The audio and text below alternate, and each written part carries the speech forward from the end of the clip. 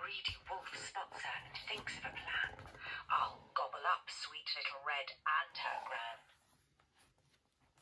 He races to Granny's and tiptoes inside.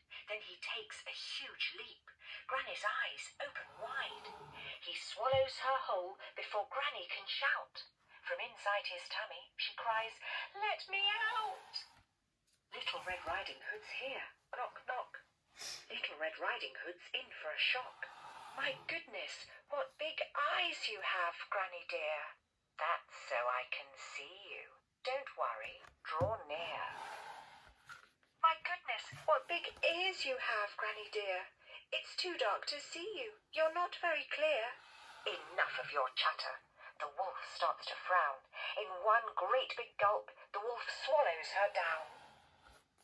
A woodcutter hears the wolf snoring in bed.